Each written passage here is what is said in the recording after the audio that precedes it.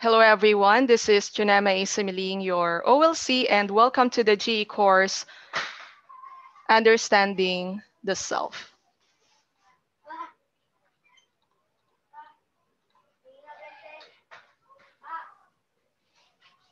Now, for our learning outcomes, so after this discussion, of course, as learners, you are expected to first discover the meaning of psychology, then list the various fields of psychology. Third, define various fields of psychology. Then lastly, we have discover the history of psychology.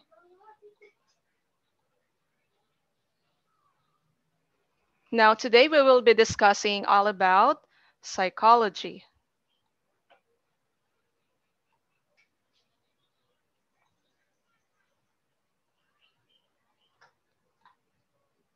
Now, when we say psychology, it comes from the Greek word psyche, and it means breath. Okay, it could be a spirit or soul. And we have from the word logia, and it means study of mind. So in other words, psychology is the scientific study of behavior, okay, and our mental processes. So everything that goes in our mind, okay, that could actually affect how we behave, okay, in any situation and in front of other people, and how we process things in our mind and how we act upon them. Okay, so these are all the things that are involved in the study of psychology.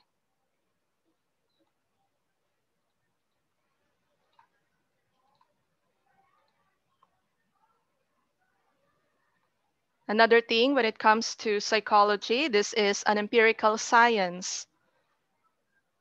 That is why psychology is also a part of science. So this relies on empirical evidence as a way of knowing about how we think, about how we feel, and how we behave. So this involves research, this involves processes, okay, a procedure. Okay, so that's why it's called empirical science. Now, how about the term theory? Since most of the ideas are called as theories, okay, which are all introduced, okay, by our philosophers, if not philosophers, maybe psychologists, okay, or those who studied, okay, ideas, theories when it comes to the human behavior and our mental processes. Now, when I say theory, this is a general set of principles proposed to explain how a number of separate facts are related. So from the gathered data, from the gathered facts, okay, they would come up with a set of rule, with a set of principle, and they call it as a theory. Now, a theory allows you to first propose reasons for relationships. So what is the relationship between this fact and with this fact? Or it could be derived explanations. So there are phenomenon, then there could be an explanation out of this problem, out of this situation, out of this thing that happened. Then we have to make predictions. So you would predict, okay? You would hypothesize, you would come up with a certain assumptions. So let's continue with the goals of psychology. Now, psychologists seeks to first describe, okay, explain, then third, predict, then lastly, of course, influence behavior and mental processes. So these are all the goals, okay, or the something that would result out of this study of psychology. Now, how about the psychologists? Okay, so what do they do? So first we have research. I made mention a while ago that the study of psychology involves research, process, or procedure, wherein there should be a gathering of facts or data. Now, there are two kinds of research. We have the pure research or the basic and applied research. So when we say basic and applied research, I guess this is what we usually do now in most of the researches, wherein whatever the result coming from the data that were gathered, we have to act upon it. We have to do a certain action. We have to do something about this in order to deal with this problem or with this issue that we are studying or researching. Then we have also practice. So this involves clinical and counseling. Then we have teaching. So in other words, psychologists can do a lot of things. So they're not just into research, they're not just into studying the mental processes or human behavior, but they can also teach. Now, how about the fields of psychology? So let's try to look into them. So these are the fields. So first we have clinical psychology. So it involves, or it usually involves, conducting tests and examinations to assess the mental health of a person. So in order for them to examine or assess the mental health of a person, so if we have what we call the physical health, okay, we have also what we call the mental health.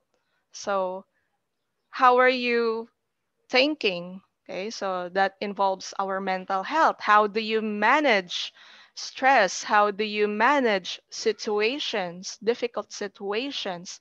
How do you manage problems? How do you manage all of these things? Okay, so that involves our mental health, how we deal with this. Okay, so it's all in the head. Okay, so what's going on in our head? So that's the mental health. And I'm just not sure what kind of tests this psychologists or experts would do, but this has something to do with the clinical psychology, wherein they would examine, maybe they would ask questions, there would be a series of questions.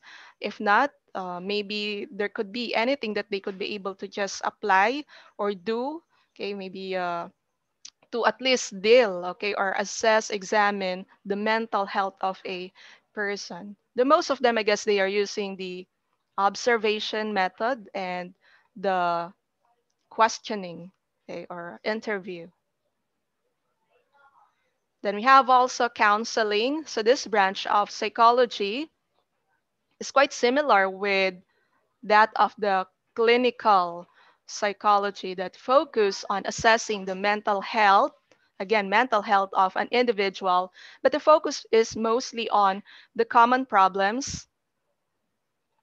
Unlike in clinical, I think it's more extreme, but this one, counseling, so this is focused more on the common problems or just the light issues, okay, that are experienced by this person in terms of his or her marriage, maybe about work, stresses, and anything under the sun that could cause this person to have issues, okay, and problems maybe wherein this person needs help.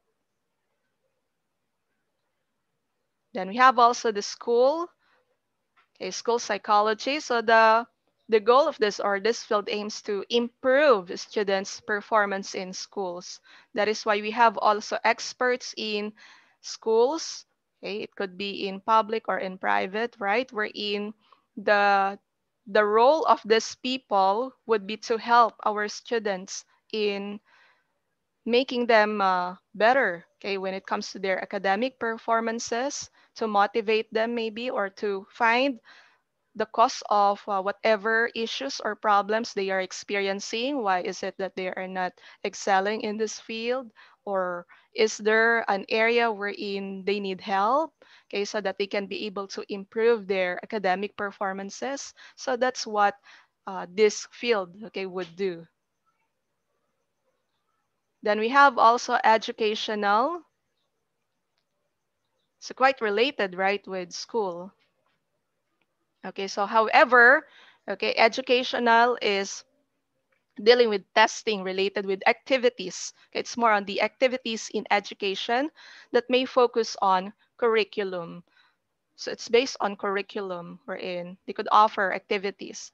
So scientific experiments also to ensure validity and reliability of tests and other special needs of the students.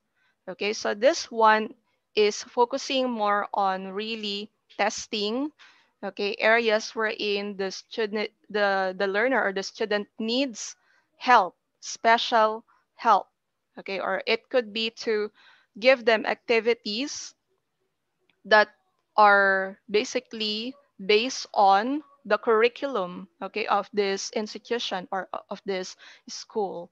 And like in school psychology, the goal is to make the student better in terms of his or her academic performance. Then we have also developmental psychology. So when we say developmental, from the word develop, okay, so there's development, okay, so there's growth. Okay, so this field of psychology deals with the study of the developmental changes in human behavior. So as we develop, as we grow, okay, as we become adults, okay, and we become older, so there are changes as to our behaviors and even our actions. So that's from birth to death. Okay, so that is why it's called as developmental psychology. Then we have also personality. So this field aims to examine the differences and similarities in human personalities and how these personalities reflect on their actions. So when it comes to our similarities and differences as to our actions, as to our behavior, okay, so that's personality. Then social, it focuses on the study of humans and how we interact, okay, with our fellow men and with our environment. So how we deal, okay, with other people. That's social. Then environmental psychology, it focuses on improving the physical environment. So this is between the person and with that of the environment, okay, the surroundings. Okay, so that could be environmental psychology. Then we have experimental. So this is focused on the conduct of experiments and research in laboratories. So there would be the use of machines or the use of technology, okay, to be able to study further on the mental processes of a man. So that is experimental. Then we have also industrial. So this one is focused on the industry, of course, from the word industrial, okay, or industry. It includes operations, processes, and human involvement. And this one has three subpoints. So we have organizational, human factors, and consumer. So these are all part of the certain industry. When we say industry, it could be a company, an organization, institution, an establishment, wherein there's this organization or hierarchy, positions, rankings, okay, or job placements maybe, wherein a certain person should be suitable to a certain job, okay, that he or she has to do. Then we have health. So this is the application of principles of psychology for the treatment and or prevention of disease. Then sports, of course, this focuses on studying activities related to sports. Then forensic, so it provides assistance used often in law enforcement. So the role of the psychologist in crime investigation, okay, would be to administer tests to profile a suspect, okay, or to assess the mental condition or the mental state of the victim. So this is what they usually do, forensic psychology, in order for them to really study why is it that the suspect is behaving this way, and so that they can be able to also get maybe data or information on how they're going to catch this suspect, especially if the person or the suspect is on the run. Okay, so they have to trace, okay, kung, whichever, okay, wherever, okay, wherever this person would go. Okay, so they would try to study that so they can be able to really trace the places and be able to finally catch this suspect. Then we have the evolution of psychology. So I guess we'll just run through this because this is quite long. Okay, and I'm not sure if you're this if this slide is visible right now. Okay, but anyway, when it comes to the evolution of psychology, this involves simply the psychologists or known people under psychology, under the study of the mental processes and human behavior. So if we are to look back, of course, we'll start from 428 to 347 BC, and that was the time of Plato. And then we have Aristotle, then we have Thomas, Rene Descartes, John Locke. Okay. Up to we have here, okay, there are so many names. Harry. Okay, so we have Claude Steele and Harry Triandis. All right, so I guess we can have a separate session maybe for this, or if not, you can just go through this slide when this is already uploaded. Okay, so just simply when you look back, okay, so you'll begin with Plato. So that's the starting point, or he is the starting point, and then look through the different names under the study of the mental processes and human behavior. Okay, wherein they just simply adapted one study, one theory to another, then they would expound, okay, or it could be they would disagree, then try to introduce another theory or idea. Now we have here the approaches of psychology. So we have experimental psychology, and this started with what we call structuralism. So the known name for this one, we have Edward Titchener. Okay, so it says here that structuralism breaks conscious experiences into, it could be break into, first, objective sensations wherein we are pertaining with our senses, and then we have subjective feelings, we were in there's this emotion, the memories that we have, and even the dreams. So these are all involved with our subjective feelings. So this is the breakdown of what we call the structuralism, okay, the conscious experiences. So the mind functions by combining these two, the objective and with that of the subjective. Then another name for functionalism, William James. Functionalism focus on behavior in addition to mind and consciousness. So this is according to William James. Used to direct, okay, or use direct observations to supplement introspection, or how you think of your own feelings, your own emotions. Then influenced by Darwin's theory of evolution or natural selection. So a while ago, okay, structuralism, okay, involves only the objective and with that of the subjective, right? But this one, we have already the mind, okay, and the consciousness. Okay, so focus on the behavior in addition to the mind and the consciousness. So there's behavior already. Then behaviorism, this focuses on learning observable or anything that can be measured. Okay, so we have the name John B. Watson or John Brodus Watson. So John is the proponent of this what we call little Albert study. Then we have behaviorism by B.F. Skinner. So psychologists who develop operant conditioning. Okay, then also known for Beyond Freedom and Dignity, which was produced or written in 1971.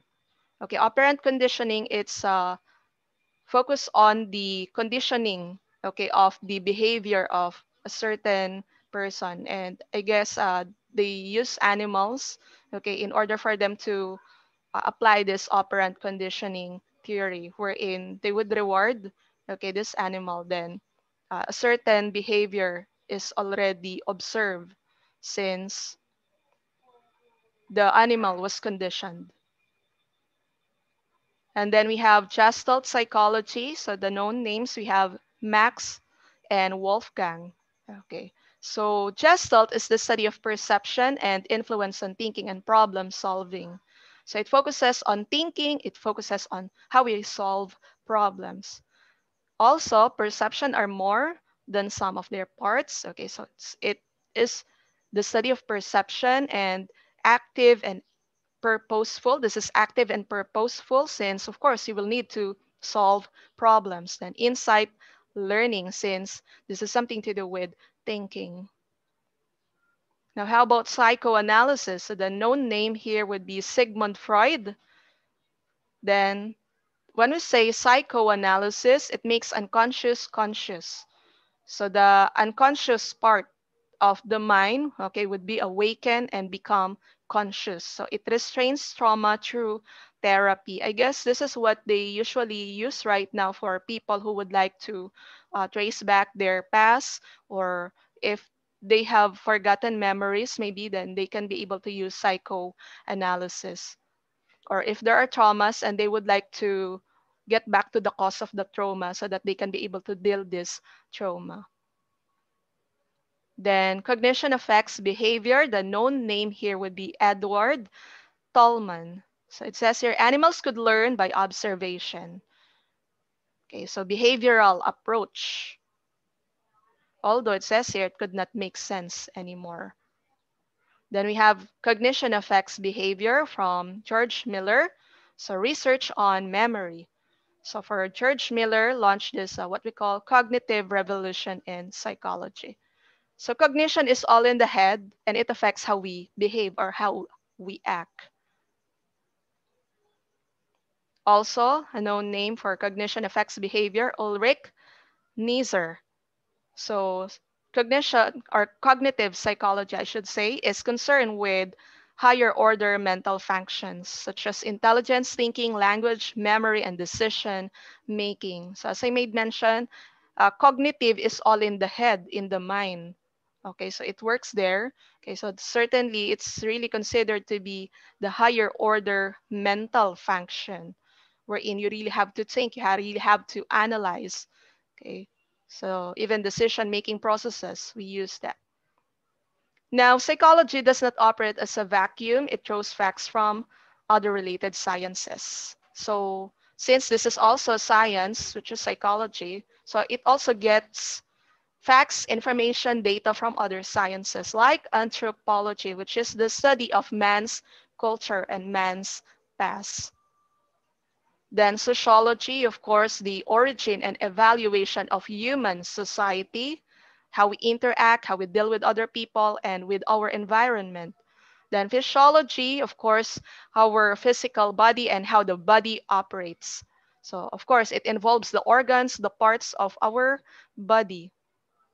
Then biology, of course, the study of life or study of living organisms. So, of course, we are living. Okay, we are living organism or we have life. Okay, so that is why we are also part of this psychology. Then economics. Okay, so it involves production, distribution, and consumption. So as humans, we are part of what we call economics since we consume products, we buy products, we sell products. Then political science. So this is something to do with origins, organizations, principles, and operations of the government. So we are part of we are also part of what we call government since we belong to a certain society. Then chemistry, composition, and property of substance and changes. So remember that even our body, we have also chemicals, okay, and that could also, okay, affect, okay, and even the substances that we intake, right, could also affect how we behave and how we process things. Then psychiatry, this is a field of medicine concerned with treatment of mental illness. Again, it has something to do with the mental processes. So that is why part of psychology is, still, they are quite interconnected. Now, in order for us to end this session, I know that there are so many facts, okay, that we really have to digest, okay, but I do hope that at least through this quote, okay, you can be able to sum up everything. So it says here, I got this from quotehd.com from Paul Valéry, a French poet. So it says here the purpose of psychology is to give us a completely different idea of the things we know best. So I know that you have already knowledge, or you know a lot of things. Okay, maybe in some ways you're aware of your personality, of yourself, and how everything works in your head, how you process everything, and how you behave. Okay, so I do hope that through psychology, okay, through the run through that we did a while ago, or at least to just get the gist, okay, or points of what we just discussed, then we can be able to at least connect it with, or try to completely, okay, have this unique or a better or a different idea on how we know, okay, things, or the things that we already know best about ourselves. So that ends our discussion on psychology, and I do hope that you learn many things from this lesson.